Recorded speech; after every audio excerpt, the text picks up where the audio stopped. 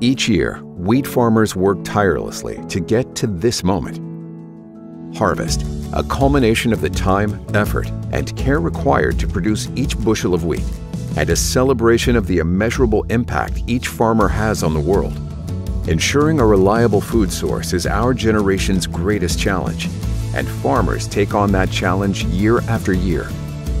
In order to meet the demands of our growing population, farmers need a consistent supply of new, improved wheat varieties, and we're proud to get those varieties into their hands as fast as possible.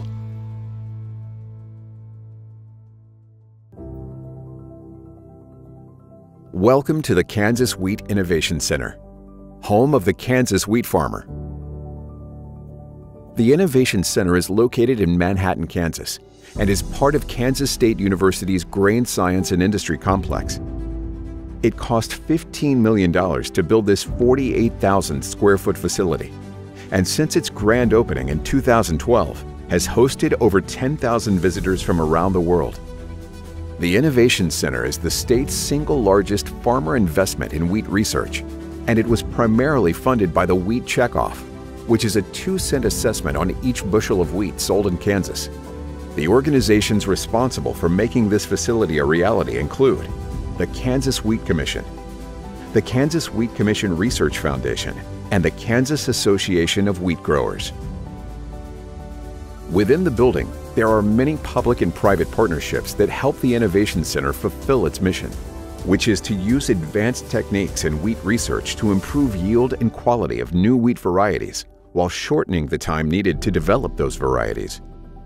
To put it simply, the people within this facility are getting new, improved varieties into the hands of farmers faster, because that is what's necessary to ensure an adequate food supply for current and future generations.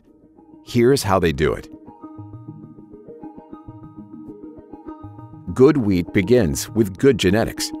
Scientists must find desirable traits like disease resistance or drought tolerance in wheat's relatives and cross them to create a new, higher quality variety.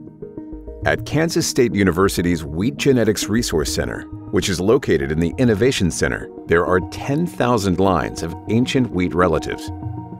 It is one of the most diverse and best curated collections in the world, and it allows scientists to go treasure hunting and find desirable genetic traits for new varieties.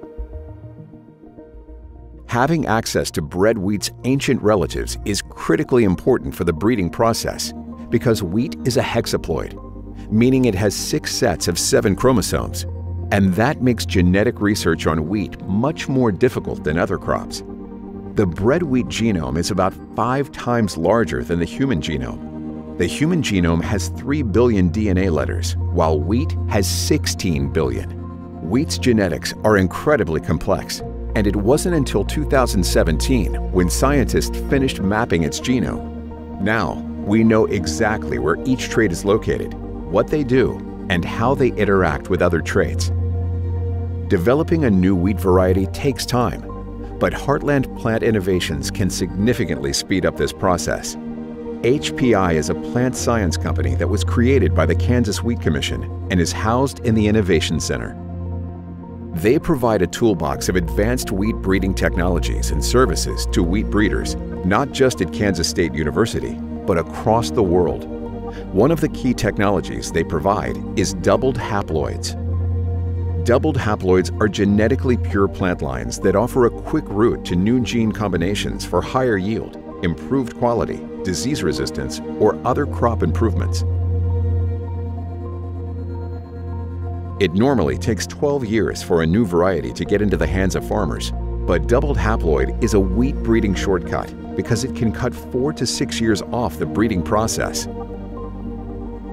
The Innovation Center has 15,000 square feet of research laboratories, featuring 13 indoor, climate-controlled growth rooms. This is where the doubled haploid process begins.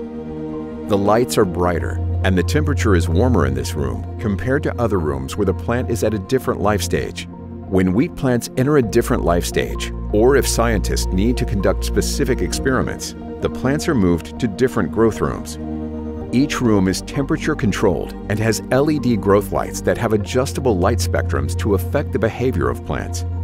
Additionally, Since winter wheat covers the bulk of the research at the Innovation Center, rooms are needed that can cold treat or vernalize the wheat for a period of time to simulate winter indoors. Winter switches the plant from a vegetative state to a reproductive state and allows the plant to undergo fertilization and produce grain. Overall, these labs and growth rooms are essential to the doubled haploid breeding process because they allow scientists to grow multiple generations of winter wheat and conduct experiments year-round. After the winter wheat plants have matured in the growth rooms, they get moved into the greenhouses. The Innovation Center has 8 greenhouse units that span nearly 23,000 square feet. The outside walls and roof are constructed of plastic, which has better insulating properties and is resistant to up to 2-inch diameter hail. All 8 greenhouses are automated, and scientists can monitor and control the greenhouses from anywhere internet access is available. They set a temperature range for each room. A weather station on the roof monitors conditions, and a computer takes the necessary steps to keep each room at the desired temperature. Those steps may include opening or closing vents or activating heating or cooling systems.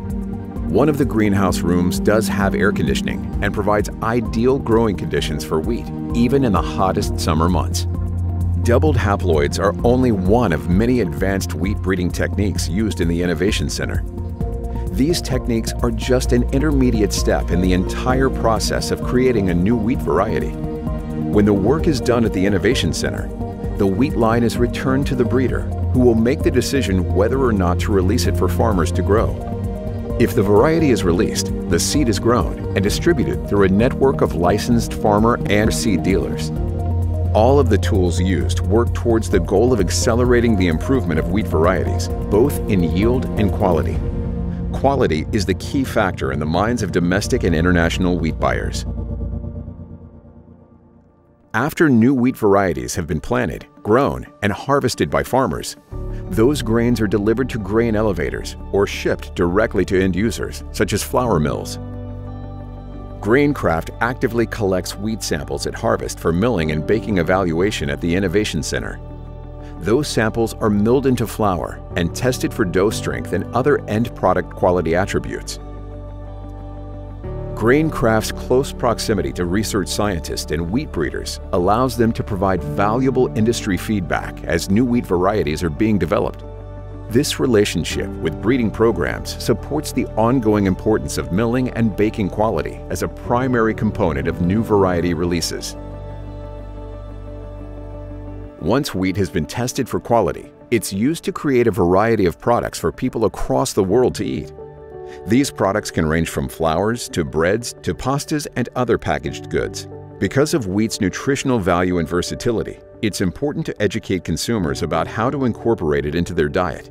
Outreach and education is one of the Kansas Wheat Commission's primary goals, and they are also located in the Kansas Wheat Innovation Center.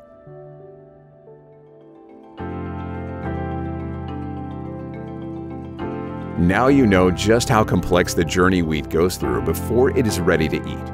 And as Earth's population grows and the demand for food increases, the Kansas Wheat Innovation Center is uniquely positioned to be one of the leading wheat research facilities in the world that can improve the efficiency and productivity of Kansas wheat farmers while providing greater global food security. Thank you for touring.